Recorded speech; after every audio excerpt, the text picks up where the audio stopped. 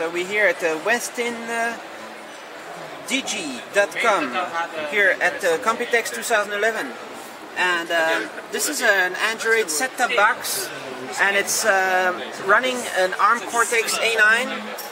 And the coolest thing is it's only $60 US, but you have to buy 300 pieces at minimum, and then you get HDMI output, Ethernet, component outputs, and other outputs, and Wi-Fi as well.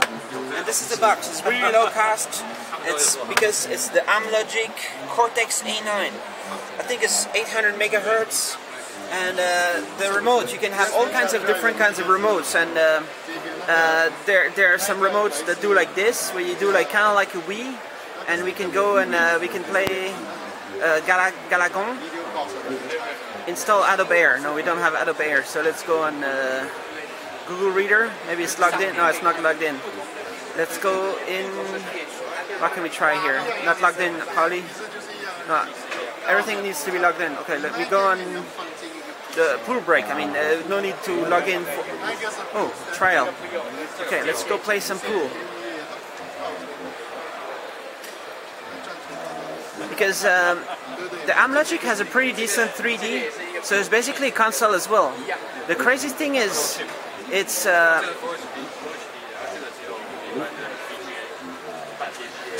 don't know exactly how to play it, but the crazy thing is that it's... I don't know how to exit it. Let's just exit, don't save. So I was saying that the crazy thing is that, yeah, it's just $60. You get something that's much better than Apple TV, because you get USB hosts on the side, you get an SD card slot, and all kinds of remotes. There's not only that one, there's also a remote that could be like this.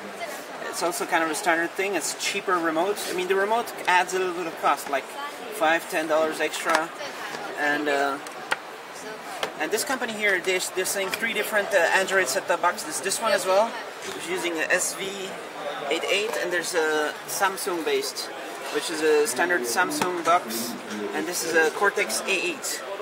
But this one is more expensive a little bit, the Samsung, because, well, it's just, for some reason, it's a little bit more expensive, like $100. This is more like $60. So this is the one that's really interesting right now, Cortex A9. What else can we check here in the... Maybe I disconnected something. Task Killer. I don't want to go in Task Killer. I go in the apps, and I'll go in navigation. Well, I'm not sure this remote is the best, but there could be other remotes. Maybe other different kinds of remotes. It says an Android version 2.2.5. That's a special Android.